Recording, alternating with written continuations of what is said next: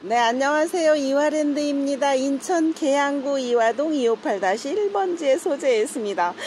예뻐요. 이렇게 멋진 화분을 구독자님께 소개하게 되어서 반갑습니다. 좋습니다. 예, 제가 가장 좋아하는 흰색, 가장 좋아하는 꽃, 가장 좋아하는 자연을 담은 풍경분, 이렇게 종류별로 있습니다. 자, 오늘 소개하는 아이들은 이런 원형분을 소개하겠습니다. 자, 오늘도 다육이 구매하셨고 화분 구매했죠? 아이고, 그래요. 이화랜드에서 화분 사시면 가장 좋다는 쑥쑥이 다육이를 가장 잘 키우는 흙. 자, 6만원 이상 구매 시 2kg 드립니다. 12만원 이상 구매 시 5kg짜리 드립니다. 24만원 이상 구매 시 10kg짜리 2만원에 판매하는데 택배비 내가 물고 보내드리고 깔망은 쓰실 만큼 드립니다. 자, 요렇게 요 아이를 소개하는데, 요 화분을 소개하는데, 자, 사이즈는 이렇게 13.5 정도 나와요. 13.5. 그래서 작지 않습니다. 종이컵이 들어 앉아 있는데 요 정도. 자, 그리고 높이를 한 번만 보시겠어요? 높이는 물론 굽다리가 되어 있고 13.5, 지름도 13.5, 높이도 13.5. 네, 맞습니다. 자, 그러면 이렇게 만들어졌어요. 아, 흙이 좋네. 어디서 만들어 왔냐면 다육이를 사랑하는 사장님이 다자를 빼고 유기분이라고 지었고, 유기분 공방에서 온 화분 베트남에서 만들어 옵니다. 왜? 저렴하게 만들기 위해서 그렇죠. 자, 이렇게 원통이라고 제가 표현합니다. 풍경분, 그리고 그림이 아우 뭐 이뻐요. 그리고 그림은 영상에 소개되지 않아도 섞여갈 수 있습니다. 자, 하나는 18,000원이요 4개 하면 72,000원. 4개 8개 하시는 분 많으세요. 그러시면 144,000원. 아, 쑥쑥이 5kg짜리 10,000원짜리 드리고 택배비 제가 물고 보내드려요. 네, 맞습니다. 자, 그림은 다 보셨나요? 요런 스타일로 되어 있고 짠짠짠짠짠짠짠짠 이렇게 되어 있습니다. 괜찮죠? 자, 요런 색감이 있고 또 요런 색감이 있고, 다 박스마다 조금씩 다르더라고요. 그래서 짜자잔짠, 맞아, 다르죠? 그리고 또 아까 봤나요? 요색 컬러? 그리고 풍경분 중에서도 요런 풍경분이 있고 또 요런 풍경분이 있고 조금 전에 봤던 요런 풍경분이 있고 다 다르죠? 자, 그래서 그러면 그리시는 분마다 그날 컨디션에 따라서 달라집니다. 자, 대부분 이렇게 4개가 갑니다. 하나, 둘, 셋, 4개 맞죠? 자, 종이컵 사이즈 제가 요렇게 비교해 드려요. 괜찮죠? 그래서 대부분 구독자님들이 꽃 그림에 풍경이 하나 정도 섞여 가잖아요. 혹은 꽃 그림만, 혹은 아무 얘기 안 하시면 섞여 가기도 합니다. 박스를 열면 일률적으로 들어있는 게 아니기 때문에 섞어 들어있어요. 자, 하나는 18,000원이요 네, 맞습니다. 4개 하면 72,000원. 쑥쑥이 드려요? 8개 하시면 144,000원. 쑥쑥이를 5kg 드립니다. 자, 식재 해놓은 모습을 보면 이 아이는 제가 와인이 아이고 이쁘다. 그리고 요즘에 금 많이들 캐시죠? 금이요? 자, 이렇게 금을 식재하고 보니 제가 조금 사이즈가 작은 금을 식재했죠. 왜? 키우려고.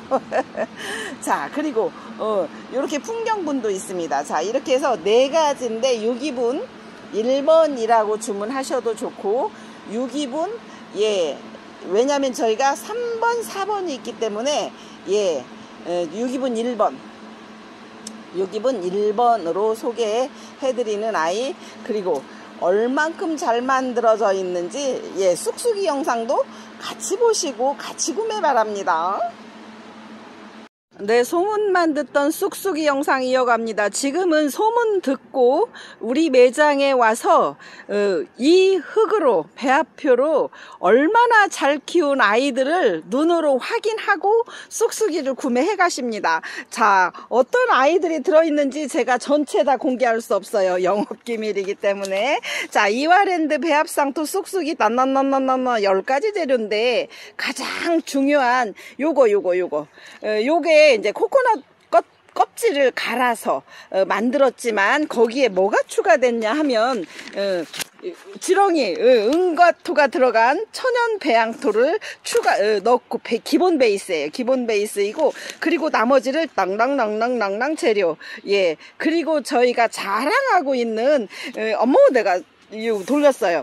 살균제, 살충제, 그리고 요즘에 그 물음이 있다고 해서 물음까지 해서 추가했죠. 질서까지 해서 10가지 재료에 기능성인 4가지를 추가해서 14가지 합산 돌립니다. 자, 그래서 자, 요렇게 쑥쑥이가 어떻게 만들어져요? 예전에 제가 비볐죠. 하나, 둘, 셋, 짱! 이렇게 비벼줍니다. 자, 이렇게 만들어지는 쑥쑥이. 이 상태를 최고로 잘 비벼서 구독자님께 포장을 해서 나가는데, 자, 제가 얼마나 배합이 잘 되어 있는지 한 번만 보고 가실게요. 자, 짠짠짠짠 이렇게 생겼습니다. 자, 이 상태로 어때요? 좋은가요? 어머, 받아보고 다 그렇게 하셔요. 그리고 우리 매장에 와서 어머 세상에 정말 잘 키웠다. 그게 바로 배합표, 흙의 배합토, 흙의 비밀이죠. 자, 요런 아이를 이제 어떻게 구매하냐. 짜잔, 짠짠짠짠짠짠짠. 자, 보관법이 있죠. 요런 종이 한 장이 갑니다. 쑥쑥이 재료 들어간 거와 분갈이 흙 보관 팁을 제가 종이 한 장 넣어드리고, 자, 이렇게 판매합니다. 쑥쑥이 5kg짜리 10,000원. 그리고 쑥쑥이 10kg는 20,000원인데 택배비는 따로 내십니다. 흙은 어쩔 수 없더라고요. 자, 그리고 저희는 재활용 이런 비닐을 사용하다 보니 소립이나 이렇게 우리 상토 썼던 비닐봉지를 재활용해서 씁니다. 자, 여기서 가장 중요한 거, 우리 베란다에서 어떻게 할 거냐. 자, 우리 베란다용 흙을 만들어 보겠어요. 자, 쑥쑥이 2kg 정도. 자, 여기다 쏟습니다. 베란다용 흙이 어떻게 달라야지. 우리 키핑장하고. 자, 그 다음에 소림마사 2kg짜리 넣습니다. 자, 이게, 자, 섞어 보세요. 자, 요게 베란다용 흙이에요. 자, 요게 왜냐 하면 우리 키핑장하고 베란다하고 환경이 달라서 제가 섞어서 요렇게 소립이 조금 더 추가되었죠. 자, 베란다용 흙을 만들었는데 요 근간에 구독자님들이 어떻게 해요? 어머, 내가 금을 금땡이를 샀는데 요런 금 어떻게 심냐고 문의를 굉장히 많이 하세요. 삽목판에 이렇게 살 수도 있고, 혹은 또 분해 식재해서 온 아이가 있는데 이렇게 말합니다. 어머 세상에, 창흙이 좋다는데. 그러면 여기 보시면 창흙 우리가 1kg짜리에 3분의 1 정도만 넣어요. 아까 2kg 소림마사 2kg 했잖아요. 자, 요런 요게 이게 창흙이에요. 창흙. 자, 섞어주시면, 자, 요게 바로 우리 금땡이 심는 흙이 완성이 됐어요. 그래서 제가 쑥쑥이만 좋은 게 아니고 구독자님들이 또 이렇게 저한테 얘기하더라고요. 아이고 세상에, 창흙이 그렇게 좋은지 몰랐다. 자, 창흙은 이렇게 만듭니다. 이게 이제 비로소 조금 전에는 베란다용 흙이죠. 쑥쑥이 2kg, 소림마사 2kg 끝. 그리고 창흙을 3분의 1 정도만 넣어서 이게 베란다용 금땡이를 심는 흙인데, 자, 요렇게 짠짠짠짠짠짠. 이게 기본 베이스는 산야초예요.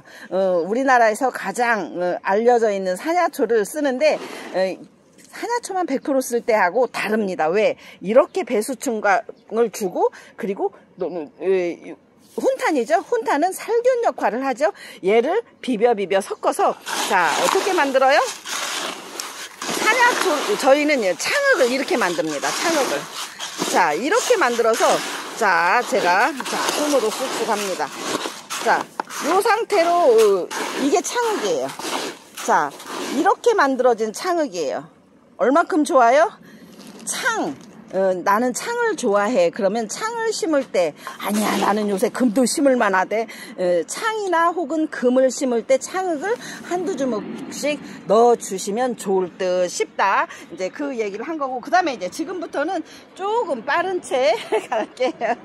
자, 그 외에 저희는 이렇게 했습니다. 칼슘. 뿌리가 굵어야 여름에도 고사가 덜 되고 겨울에도 덜 얼어요. 그래서 뿌리에 좋은 칼슘 복토 밑에 사용합니다. 자, 그 다음에 복토 위에다 비타민을 올리는데 얘는 로젯, 아주 저처럼 반질반질하고 예쁘게 만들어주는 비타민. 자, 사진 찍었어요? 칼슘 1kg 4,000원, 비타민 700g 10,000원인데 비타민은 작은 사이즈도 있습니다. 자, 그 다음에 자, 요거는 3개를 동시에 갈게요.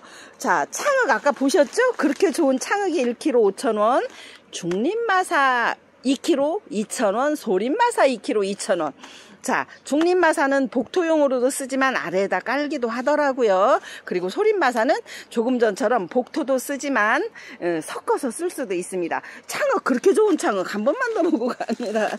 이렇게 만들어서 1kg씩 포장했습니다. 이게 바로 금을 만들 때 쓰는 흙. 자, 그 다음에 이제 구독자님들이 가장 궁금한 게 요거죠. 요거 어떻게 만드냐고 문의 많이 주셨죠. 자, 잎꽂이 혹은 이렇게 적심했었을 때 뿌리 내리게 하기 위해서는 자, 이렇게 다육이볼 소자 2kg 7,000원, 다육이볼 중자 2kg. 그래서 소자냐 중자냐, 뭐 중자는 어디다 쓰냐고요? 자, 소자는 잎꽂이용, 그 다음에 중자는 이렇게 씁니다. 복토용. 다육이볼 종자에다 비타민을 올린 상태예요. 제 금땡이도 이렇게 잘 키울 수 있습니다. 어떻게? 창흙을 섞어서 쓰실 때. 자, 그 다음에 경석. 아래에다 까는 거죠. 예, 맞습니다. 1.5kg 4,000원. 화분이 커질 때 쑥쑥이만으로도 너무 무겁고, 맞아요. 마사를 깔아도 무겁죠. 경석 깔면 좋을 듯 싶습니다. 자, 그 다음에 이제 지금부터는 풀분이에요. 풀분 갑니다. 자, 풀분은 저희가 녹색 4호, 사이즈가 15, 15, 10개 2만원, 녹색 5호 16.5 곱하기 16.5, 10개 24,000원. 사진 찍으셨죠? 자, 여기 위에 지름 사이즈를 말합니다. 자, 그 다음에 6호 7호.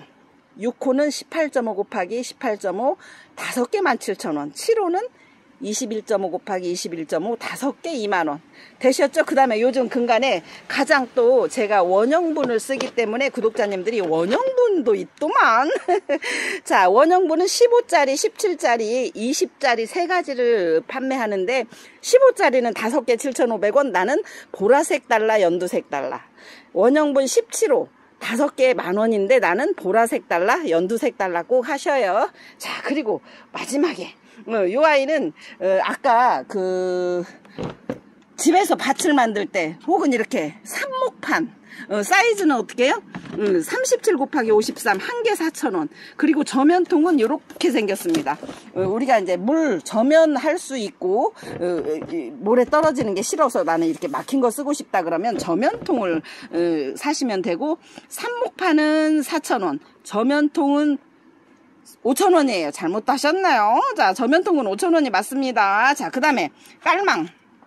깔망은 저희가 화분 구매하시면 쑥쑥이하고 깔망을 드리지만 깔망만 필요하시면 1,000원씩 구매 바랍니다. 이렇게 해서 저희 소품까지 소개해드렸어요.